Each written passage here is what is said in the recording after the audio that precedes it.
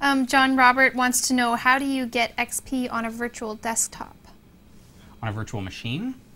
Is that what we're asking? Or do you mean, on the cube face?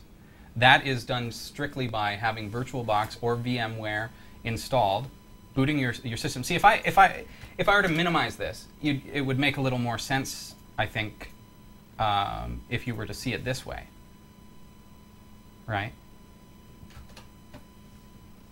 See how it's in a window here. So if I boot Windows XP,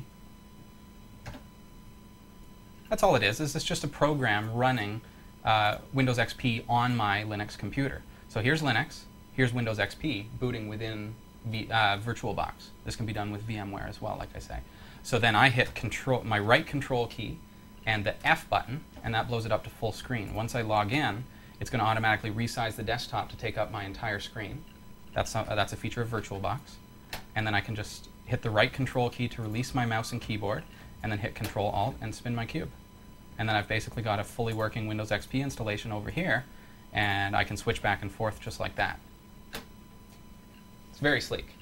And I've actually used it for, even for audio production and things like that. It's beautiful. Nice to be able to go back and forth. If I'm doing video encoding on a quad-core computer, I can be doing that in Windows because some of my software requires that, and then I can go back to Linux just by flipping things around.